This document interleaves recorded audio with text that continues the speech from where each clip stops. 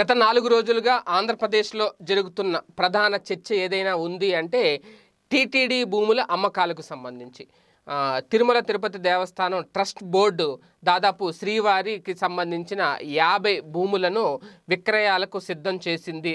దానికి సంబంధించి ఇప్పుడు వెనక్కి తగ్గింది అనేది. అయితే దీంట్లో ప్రతిపక్షాలు చేసిన రాద్ధాంతం, విపక్ష పార్టీలు చేసిన రాద్ధాంతం విషయాన్ని పక్కన పెడితే ఎందుకు ఈ విషయంలో ప్రభుత్వం వెనక్కి తగ్గింది, ఎందుకు జగన్మోహన్ రెడ్డి గారు ఈ కీలక నిర్ణయం తీసుకున్నారు అనే దాని మీద ఇప్పుడు ప్రధానంగా వైసీపీ సోషల్ మీడియాలో సైతం ఒక క్లారిటీ ఇచ్చే ప్రయత్నం అయితే జరుగుతోంది. అయితే ప్రభుత్వాలు తీసుకునే నిర్ణయాలకు సంబంధించి ప్రతిపక్షాలు ఒత్తిడి అనుకోవాలా, లేదంటే ప్రతిపక్షాలు చేసే వ్యతిరేక ప్రచారం కారణంగా నిర్ణయం తీసుకుంటారనేది పక్కన పెడితే కనుక ప్రజల నుంచి, భక్తుల నుంచి ఎటువంటి వ్యతిరేకత వస్తుంది అనేది ఖచ్చితంగా ఒక క్యాల్కులేషన్ అయితే చేసుకుంటాయి ప్రభుత్వాలు.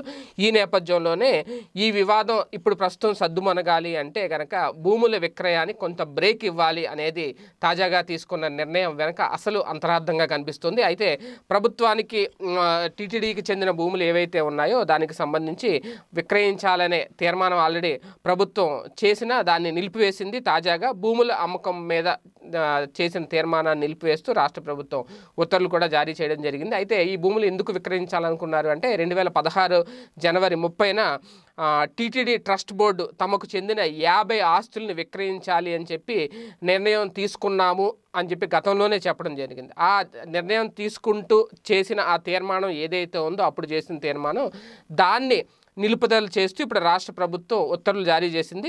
ప్రతిపక్షాల నుంచి విమర్శలు వ్యక్తం కావడం ఒక విషయం అయితే, రాజకీయ ప్రముఖులు అలాగే సినీ ప్రముఖుల నుంచి విమర్శలు రావడం, అలాగే భక్తుల మనోభావాలు దెబ్బతీసేలా ఉంది ఈ నిర్ణయం అని చెప్పడం. అయితే వాస్తవానికి ఈ భూముల అమ్మకం అనేది ఇప్పుడు ప్రభుత్వం తీసుకున్న నిర్ణయం కాదు, ఇప్పుడు ప్రభుత్వం చేసిన తీర్మానం కాదు.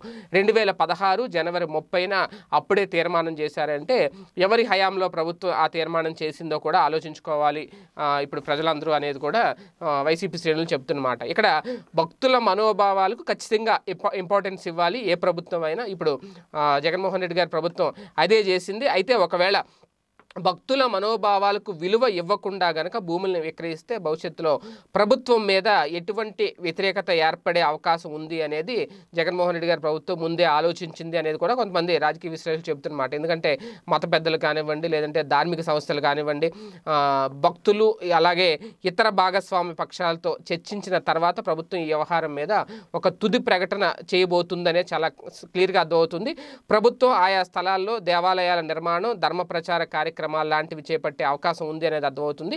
టీటీడీ బోర్డు కొన్ని రోజుల క్రితం గత తీర్మానానికి అనుగుణంగానే వేరే రాష్ట్రాల్లో ఉన్న, అదే తమిళనాడులో ఉన్న 50 ఆస్తులను వేలం ప్రక్రియ ద్వారా విక్రయించాలని నిర్ణయం తీసుకుంది. అయితే ఎప్పుడైతే ప్రతిపక్ష పార్టీల నుంచి తీవ్ర అభ్యంతరాలు వ్యక్తం కావడం, అలాగే జగన్మోహన్ రెడ్డి సర్కార్ కూడా సొంత పార్టీలోనే కొందరు నేతలు భూముల విక్రయానికి సంబంధించి వ్యతిరేకత వ్యక్తం చేయడం, ఓవరాల్గా ప్రస్తుతం అయితే తీర్మానాన్ని వాయిదా వేస్తూ ఉత్తర్వులు అయితే వెలువడించింది ప్రభుత్వం. ఇది జగన్మోహన్ రెడ్డి గారి ఆలోచనగా అర్థమవుతుంది. మరి భవిష్యత్తులో ఏమన్నా దీనికి సంబంధించి ఒక నిర్ణయం తీసుకుంటారా ఏంటనేది కూడా వేచి చూడాలి. ఈ వీడియో గనుక మీకు నచ్చినట్లయితే లైక్ చేయండి, షేర్ చేయండి. మరిన్ని వీడియోస్ కోసం మా ఛానల్ను సబ్స్క్రైబ్ చేయండి.